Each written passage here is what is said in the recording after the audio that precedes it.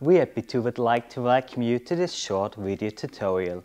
Today we will take a look at how we set up a VLF withstand measurement with a second generation HVA. Please note that this tutorial is intended to provide you with a basic overview about the VLF withstand measurement setup. When carrying out measurements yourself, please always follow your country-specific safety regulations as well as the B2 operating manual and the B2 safety manual. Now we start with the VLF withstand measurement setup. Please be aware that this is just a theoretical measurement setup and no high voltage is applied here.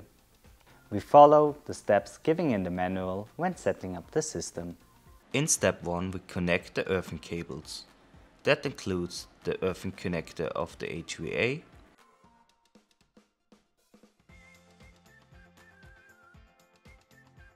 to the earthing connector of the HV test lead and the earthing connector of the DUT. In step 2 we connect the power supply cable to the HVA power supply plug. In step 3 we connect the HV test lead. First, screwing the HVA test lead into the HVA HV output connector.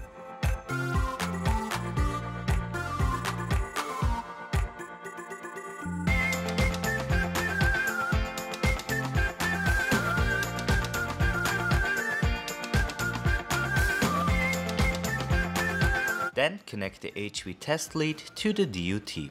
In step 4, check that all cables are attached securely. Please follow step 5 only if you're working with an HVA 45 or an HVA 34-1. Configure the interlock plug, verify that the HVA emergency adapter is connected. In step 6, for USB data transfer mode, insert the USB flash drive. In step 7, turn the key switch to the on position. In step 8, the HVA system automatically boots. The startup default screen appears and you're ready for the measurement. Thank you for watching this video. If you would like more information about B2 and our products, please visit our website. And if you have any technical queries about your B2 device, please contact our technical support at support@b2hv.com.